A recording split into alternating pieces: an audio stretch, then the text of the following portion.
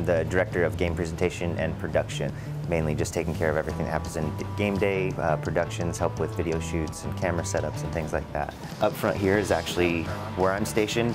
Most of the time it's the producer's area. This is where you sit? Yep, okay. Exactly. So I'm watching also cameras and replays and things that we're playing, make sure the right content's up there. How long have you been preparing for this day? Basically January. Once we get into the new year, we're prepping even as far as budgeting for what we're going to do for production shoots and everything. So did you have a run through already for opening day, like with the pressing of the buttons? Yes, we did. We did that last Friday.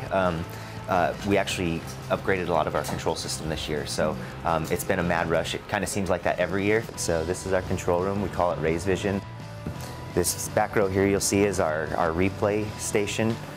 We have two operators who are clipping either highlights or parts of the game or presentations. What's the one thing about your job that you want people to know that they don't know? I think people don't really realize what really goes on behind the scenes. I mean, even in news, it's the same thing. You walk into a news control room and people are pushing buttons and making sure the videos are right. There's always exciting moments where you never know what's going to happen, and even if you have a long week or something, you're waking up early or getting an hour of sleep, there's opening day, and you're not even going to remember it at the end of the day because of everything that happens and the excitement of the moment.